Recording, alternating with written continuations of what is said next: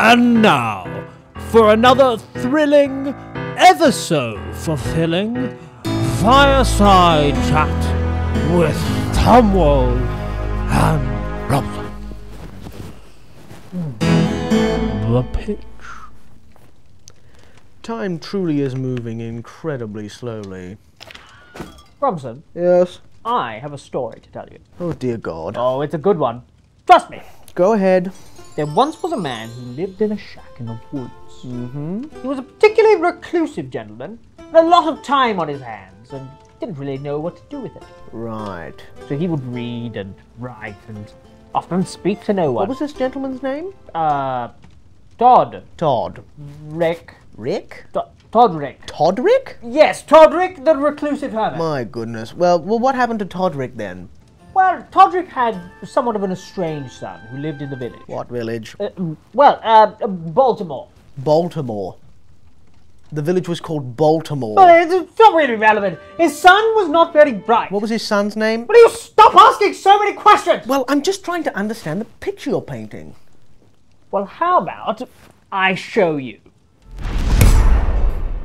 Todrick's son is not very bright,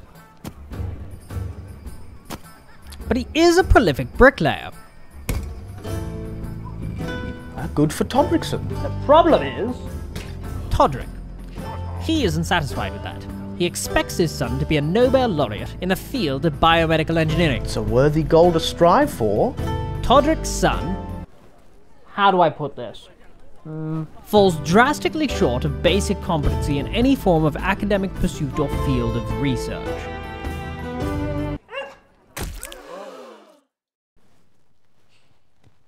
Nothing a good bit of study can't fix. He's technically illiterate. That does change things. But old Todrick can't see past this. You see, ultimately, he decided to make him abandon bricklaying in favor of study.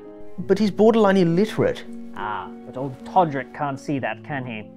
See, he just sees a lazy son who doesn't work hard enough. That's not very clever, is it? You see, he expects his son to be more like Todd Rick the Second. Could have at least come up with some better names. Well, it is a true story, Gromson. It's not. Anyway, Todrick II is employed as an accountant in the village. Baltimore. Sure. Baltimore.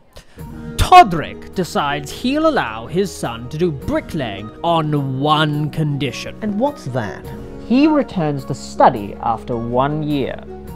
Okay, so what you're telling me, that a recluse named Todrick, who lives in a shed, has an unnamed son from Baltimore village that wants to be a bricklayer and is incapable of simple literacy, Yes. and he expects this moron, who was really perfectly crafted by God to become a bricklayer, to instead pursue biomedical engineering in order to satisfy his bizarre ego? Exactly. Thomwald, that is insane. But true. Then Todrick is the most unwise man I have ever heard of. And I have to look him in the eyes every single day. It's an allegory, Gromson. Well said, Thomwald.